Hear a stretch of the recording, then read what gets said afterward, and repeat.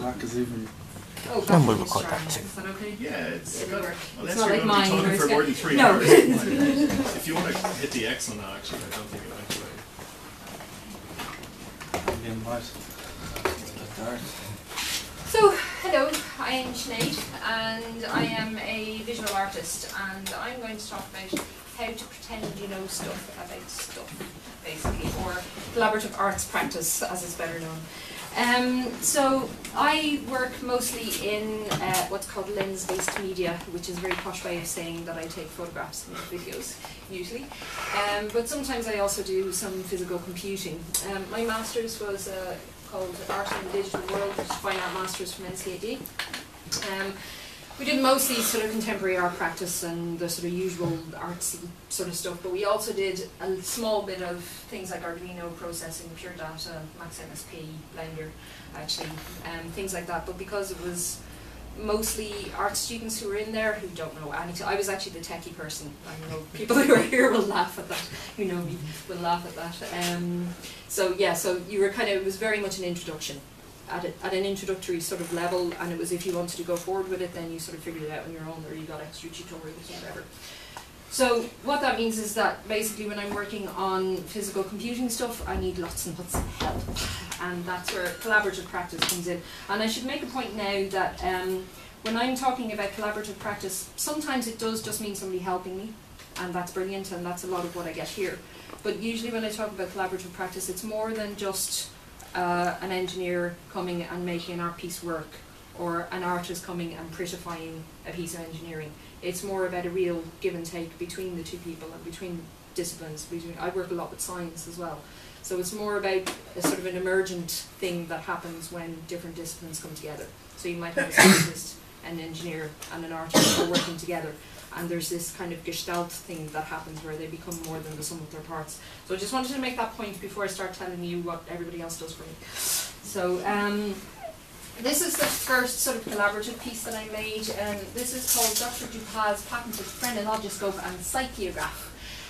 This I made for the first Mini Maker Fair in 2012. Yeah. In 2012, yeah, in Dublin. I made this with Ben Golong and members of the Recyclers and Pack Lab. I wasn't a member here at the time. I'll just explain briefly that my master's, the research in my master's was on portraiture and the seat of authorship in portraiture. So basically where the story comes from. You know, when you look at a photograph of a person, you make up a story, or there is a story in a photograph, and we always see an inherent story in a photograph or an image of a person. And my research for over 2 years was looking at where that comes from. So whether it comes from the photographer or the sitter or the viewer, or sometimes a mixture of all three. And this particular project was kind of stripping it down to bare bones, and looking at phrenology, which is a very old sort of really horribly racist, defunct pseudoscience that was around in Victorian times. A lot of the work that I do also looks at history of science as well. You'll see that as a sort of recurring theme. I like to mess with ideas of science and science fiction, and kind of blurring lines between science and science fiction, and narratives and truth and not so truth and things like that. So basically what it was a kind of a Victorian penny arcade machine. You can't really see very well here, but there's a 50-cent coin slot here, and you put the 50 cent in. These were kind of blinky lights that went around in a circle, and you put the 50 cent in and press the button, and the lights went around faster and faster and faster, and this head here, there was a little red blinking LED, and it started to blink, and then when it did its calculations, there's a slot here, and you got a reading of your character. So that's what it looked like from the front. This is what it looked like from the back. So what it was actually an Expedit unit from IKEA with some plywood stuck in the front. The head was a massage thing for practicing facial massage. In amongst all of the LED wires, so the lights on the front were actually LEDs with ping pong balls stuck on the front. In amongst all these LEDs here, there's an Arduino somewhere, which was running Fermata into a pure data patch on a laptop here, which was then running BAT and command files through Irfan View up to a printer, which then fed pre-printed things through. So these are some of them. They were sort of on a thick sort of cottony, cardboardy sort of paper. So these are two examples of what you got. So they were pre-printed. So I don't know if you can read any of them. So your benevolence region is very large. So these are actually taken from the 1867 annual of phrenology, which was open source because it's old. So it says your benevolence region is very large. You are deeply and thoroughly imbued with a benevolent spirit. With large adhesiveness and moderate acquisitiveness, you are a little too ready to help friends, and with large hope added, are especially inclined to endorse for them, which you should forswear not to do. So there was a lot of stuff like that. So there were about 20 different ones.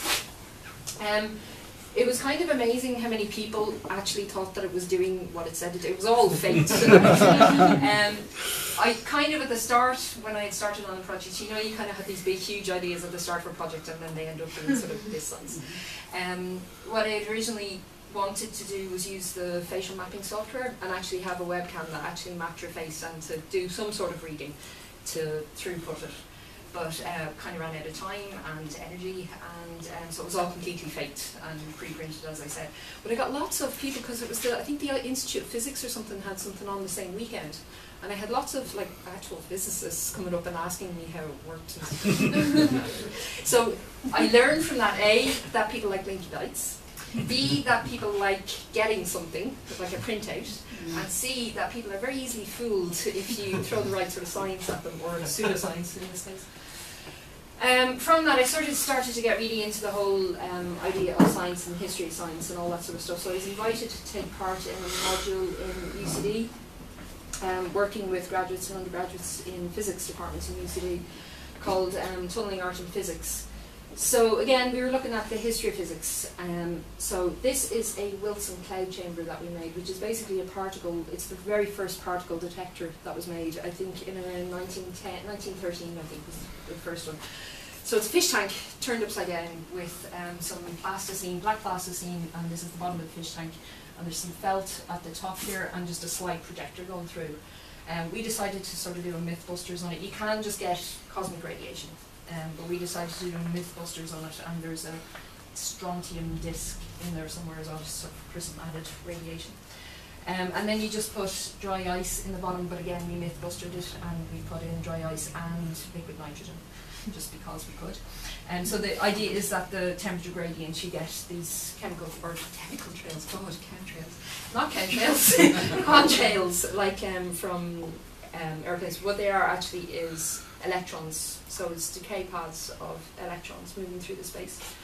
So what I learned from this was that science kind of doesn't work most of the time. We did it, I think, 5 times with absolutely no variables, and it worked once.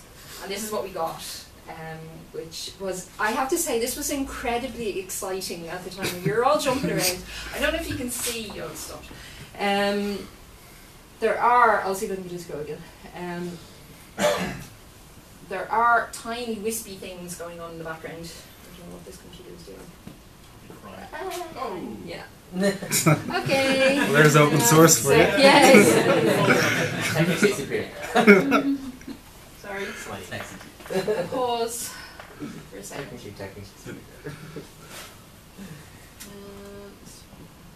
Sorry about this. This always happens.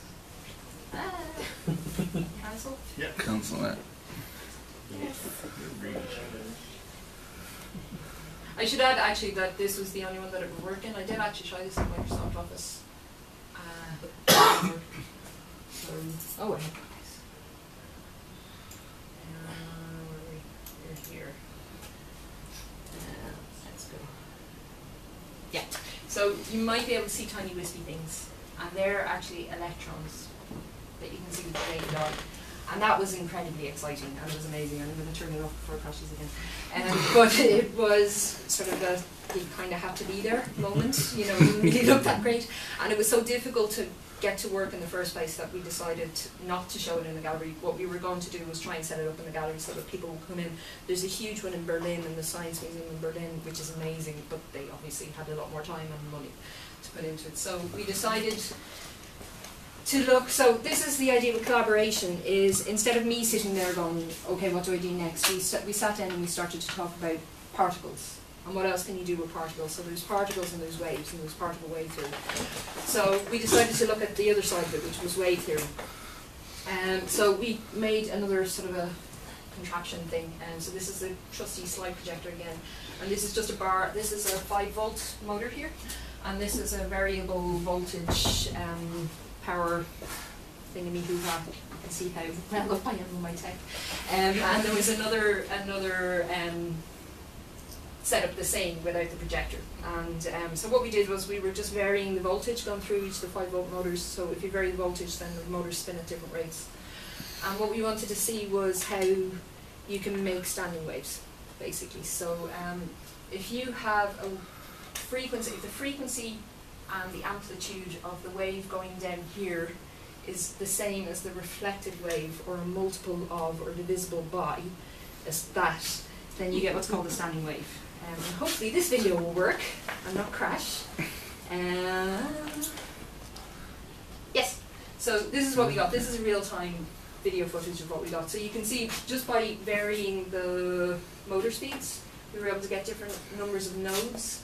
So that's when the motors are running at the same speed, and then when you turn it up, so when you get two nodes, these are nodes, there's sort of the dips and in. So that's when they're running, one is running twice the speed of the other. And at one stage we had 7 going, so we had one motor going 7 times faster than the other.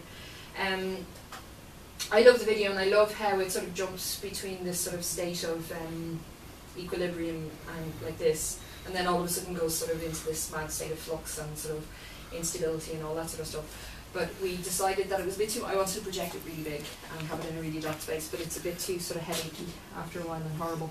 So I also took some stills footage, which we ended up using a little bit more. So we had, in the final show, we had the small sort of old television in the corner showing the video. And then we had these stills on the wall. I'll just go through a few of the stills. It'll take about a big page. Yeah, so just a series of these. I think there were about 30-something all in all, or 20-something all in all. So you'll see a setup of the actual gallery now. Yeah, so this is the actual gallery setup. This is in the Atrium Gallery in Temple Bar Gallery in the studios. So this is a Caterina. You always need a Caterina for scale. A Caterina is just short of 6 feet. It's probably actually over 6 feet in these shoes. So you have this panel. So this ceiling is like really, really high. And these prints are 6 foot by 4 foot. So just playing with ideas of sort of having like Father Ted, like, you know, small and far away sort of thing. Like, so you have something really small, like a waveform, and make it really big.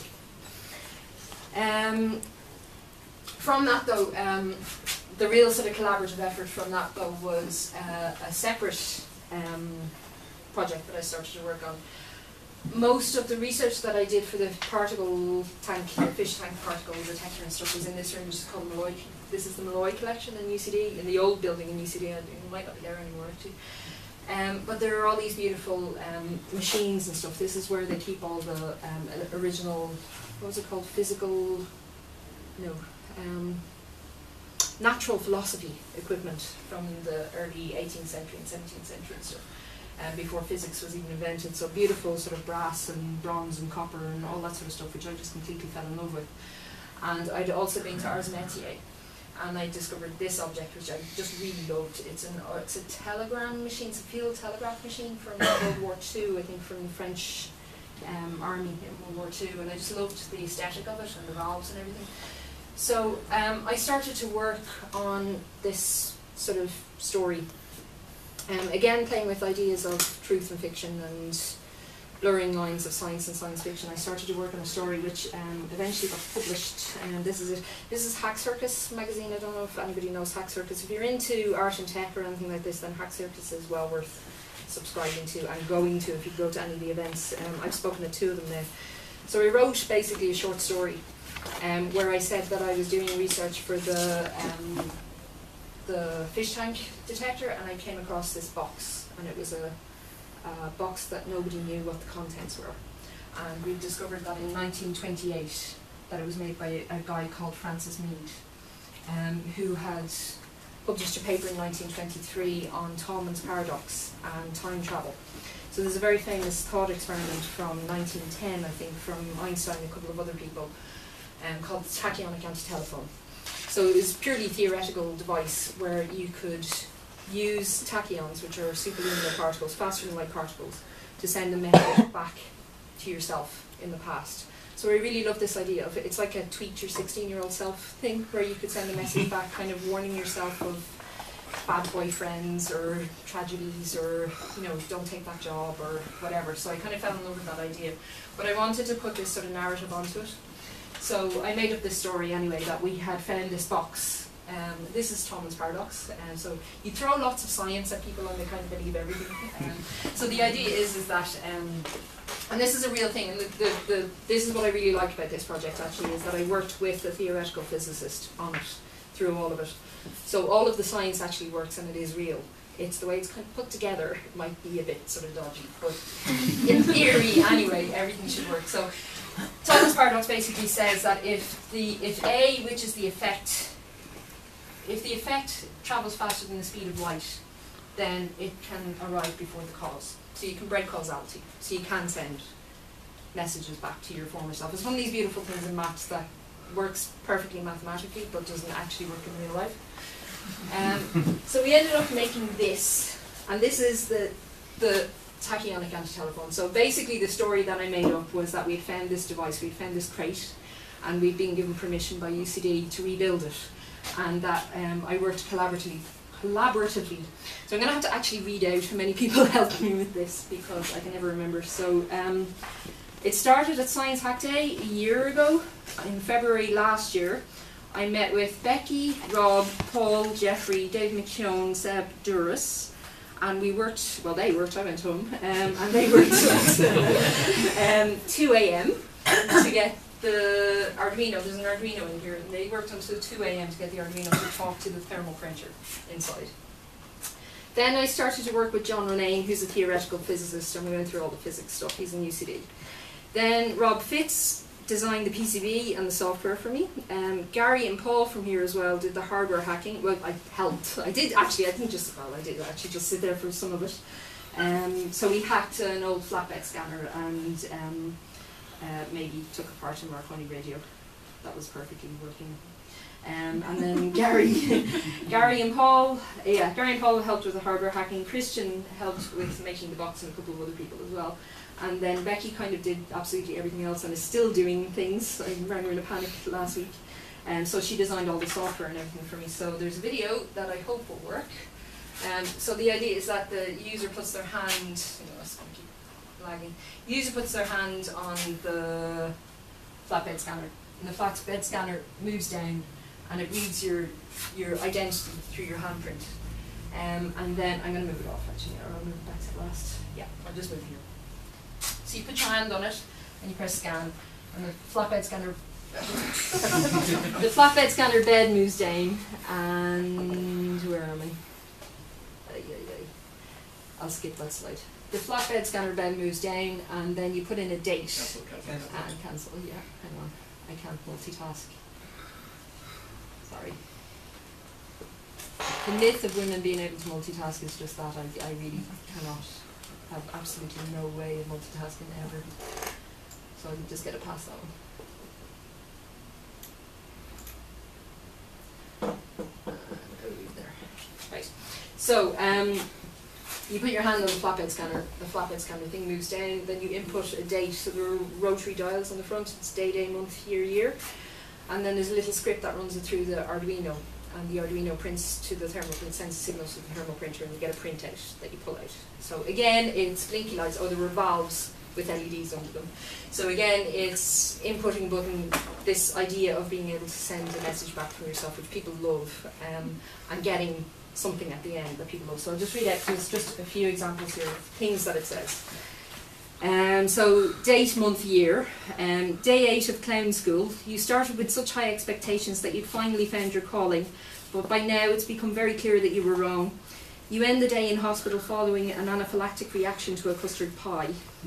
So that's one. Then the Q-bots that form your home malfunction again. This time they have arranged themselves in the shape of the Great Pyramid of Giza. It takes you 50 minutes to find your bathroom. That's another. And then just one more. By year, the population's attention span has become so short that the best-selling novel you just published consists of a 30-word introduction, an infographic and an accompanying TED talk. So they were kind of silly and funny and all that sort of stuff, but I don't just work. A lot of the stuff that you've seen tonight is kind of flippant and a little bit silly and all that sort of stuff, but I do actually work with sort of heavier stuff, and a lot of the photographic and video work that I do deals with issues around mental health and death and grief and bereavement and all that sort of stuff. So at the moment I'm looking at, I got this yoke, which is a TrueSense. It's an EEG wearables thing. So it reads, one of the things that it does is that it reads brainwaves. So what I want to do with this is I want to see if I can sort of pick up on emotions. I was at another hack circus there a couple of weeks ago in Sheffield, and one of the other talkers did a talk on how music can affect your emotions, how easy it is to manipulate emotions through music. So I'm working with Ed here at the moment, and a couple of other people. I'm hoping to work with cognitive scientist on this. I'm waiting for an introduction to a cognitive scientist, and then we're all going to Arctic Circle, which I don't know if anybody's heard about. Arctic Circle is an event that's running next weekend.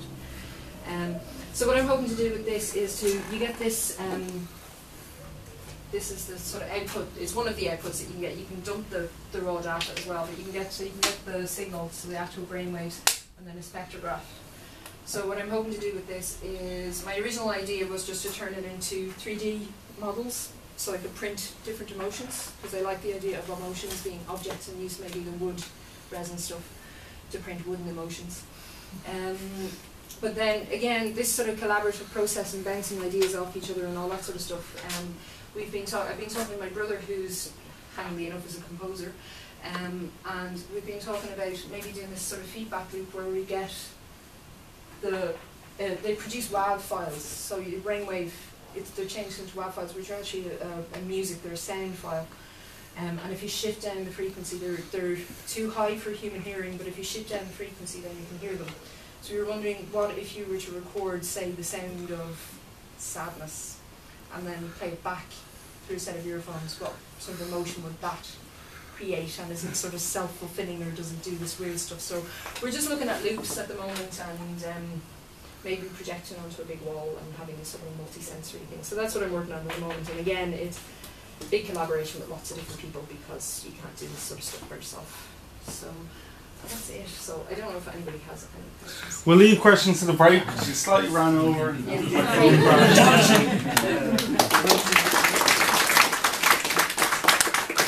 Next up is Jamie. He's going to talk about Blender.